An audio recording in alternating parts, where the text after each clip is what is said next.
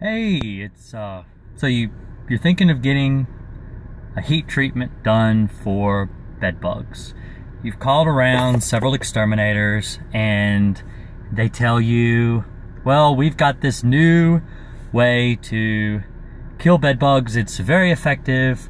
We use heat because, and of course you go to Google and you search and you find out that yes, heat does kill bed bugs, but what they're going to do is they typically will come and they heat them. They hook a machine up to your house that pumps heat into the house and basically turns your house into an oven. You know, you can take your sheets, you can take your comforters, you can take your your bed linens, you can throw them in the dryer and it will kill the bed bugs that are in your linens. That the heat does work for that. By the way, I am Jason Akers. I am the owner of Green Acres Pest Control. I have been killing bed bugs for at least 10 years, if not longer than that. I've been an exterminator my whole life. If you've watched my intro video explaining, who I am and what I do and how long I've been in the business, go ahead and I'll link that so you can go and check that too. It is my first video, so, give me a break. But what I was saying is, though, that when you dry your sheets, when you dry your comforters in the dryer, the heat will kill bed bugs. That's true. But the whole idea behind using a heat treatment for bed bugs in the home is that you're basically turning your house into the same environment that you have in your dryer. So you have to heat the house up to, very high temperatures. It's extremely expensive. It's typically, from what I've heard, from what I understand, people being charged, and this is from, going behind other exterminators and fixing their problem, is that they hook a heat machine to the house, they pump the house full of heat. It's typically between, I've heard as low as, $150, $200 a room to as much as $300, $400, $500 a room of the house. The entire house has to be heated. It's not just one bedroom, like they can close the door off and heat just one bedroom, because what will happen if you try to do just one room is you will chase the bed bugs into other rooms of the house. They are going to run from the heat. They are going to try to escape from the heat. They don't like the heat. If they can get away from it, they will. A dryer is contained. They don't have anywhere they can really go. So they're stuck in there. But in a house, there's many places they can go. So typically what I have found that they will do when someone uses a heat treatment in a house, and like I said, they heat up the entire house. It's not just one little area. The bed bugs will retreat. They will go wherever they can to try to get away from the heat. They're not going to just sit there and be fried to death. What they'll do is they will go into the wall voids. They will burrow into the insulation. And, depending on what the RF value of your insulation is, if you've got decent insulation in the walls, they can go all the way to the exterior wall of your house and be on, the side of the wall that's facing like exterior, like the outside part of the house, on that part. Because in a wall, you have like the two pieces of a wall. You have your exterior wall and your interior wall. The interior wall is what's going to be hot. That's what they're going to try to get away from because they're heating up the inside of the house.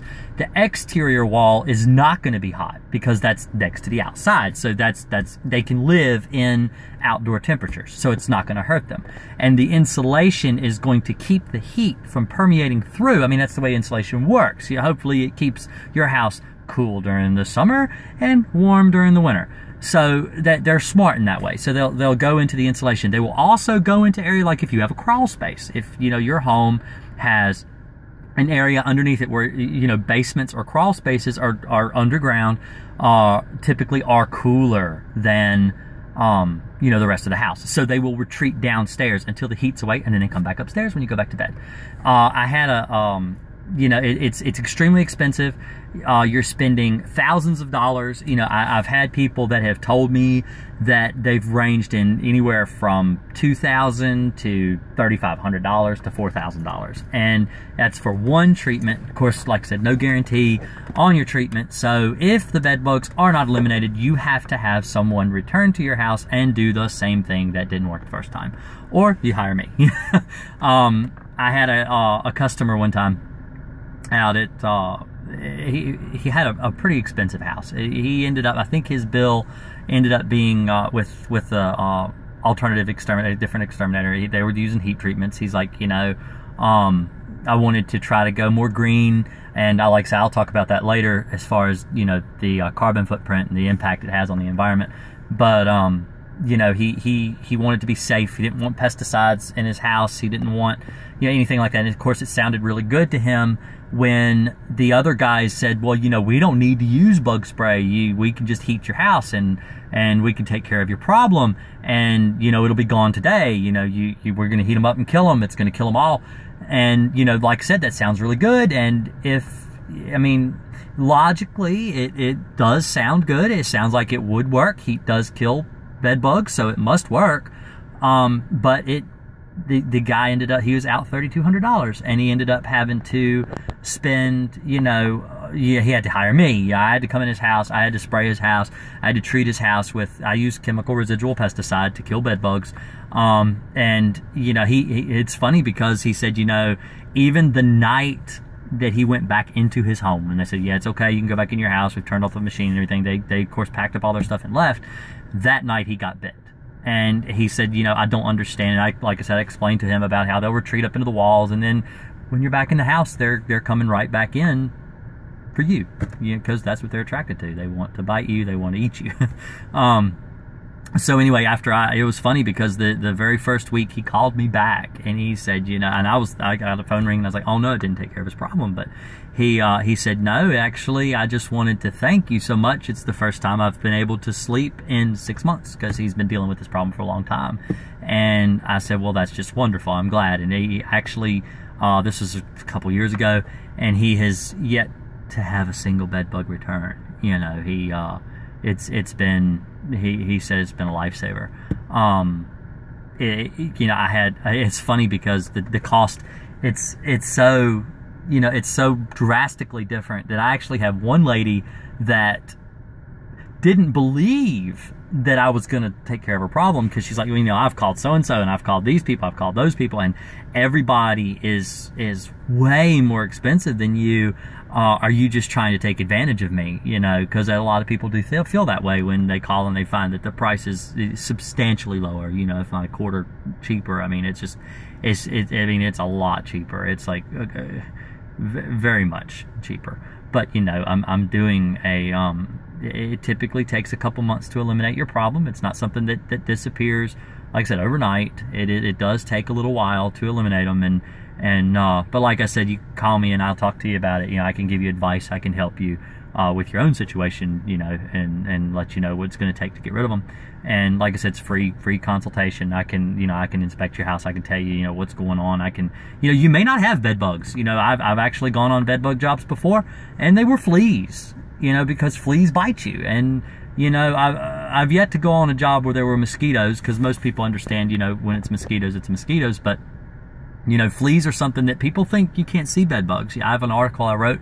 If you go on to greenacrespc.com, I've got explaining that you can see bed bugs. They're not microscopic. They're they're about so big. They're about maybe what, quarter inch to they're about that size, full grown, that you can see them. They're kind of like sesame seeds. They're not skinny, but they're fat, so they're like about the size of a sesame seed, full grown. So anyway, well, actually not sesame seed. I'm sorry, I made a mistake. It's sunflower seeds. There we go. That's better. Words are hard. But anyway, like I said earlier, I was talking about he was explaining to me. He said, well, I want it to be green. I want it to be safe. I didn't want a bunch of pesticides around my children, around my pets, around me when I'm sleeping. I didn't want them around. And I explained to him, as far as carbon footprint, if he actually that month I was explaining to him. I said, they hook the machine up to your electric, and they run it on your electric bill. was your electric bill high? And he's like, well, you know, you mentioned it that month, it was like $500. He said, I thought that was a problem with my hot water heater. I couldn't figure out why the power was so expensive. And he said, you know, the next month it kind of corrected itself. I didn't have that high charge, but it was definitely the difference was the fact that they had to heat his entire house up, you know, like an oven. That ran his bill up. So not only did he have to pay the $3,200, he also had to pay for a higher electric bill, and it ended up being like $3,500 was the total price of you know, dealing with these bed bugs. So, you know, and that, I mean, where does your electricity come from? You know, the power plant produces the electricity. That burn coal, or, you know, mostly here in Virginia, you know, we deal with a lot of coal power. We get some hydroelectric power, but, you know, we do get a little bit of nuclear power, but, you know, most of it does come out of West Virginia, and we get a lot of coal power. So, you know, you're going to have to burn that coal to heat your house, to use your electricity. You know, and chemicals, you know, in my best, in everything that I've always done, chemical, I don't use harmful chemicals. Everything I use is safe for your children and your pets. You know, you actually, quite a few, if not all of my pesticides that I use, you can use on your dog, on your cat. You can treat them for fleas. They're labeled for flea use. Now, I don't do that because, you know, I'm mainly about, you know, exclusion and trying to eliminate pests in your home. I'm not really about baiting your cats and dogs. But, you know, they are labeled to use right on your pet. If you're, you know, a veterinarian, you can do that. That's something that's legal.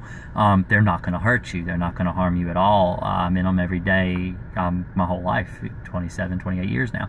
And they will not hurt you. They're perfectly safe. And like I said, I could explain more about that when you call. And yeah, I hope to hear from you soon. And like I said, you can go to greenacrespc.com, my website. You can like and subscribe to my YouTube channel. I'm going to try to put out a few of these videos every so often. Try to be informative. Try to teach people the truth about pesticides and what I do. You know, like I said, I'm local to Charlottesville. I'm happy to help anyone. Give me a call. Like I said, you can comment, you can subscribe, you can send me an email. You know, I get all my emails on my cell phone now with technology the way it is. Yeah, just let me know what's going on. I look forward to hearing from you, and just, you know, have a great day.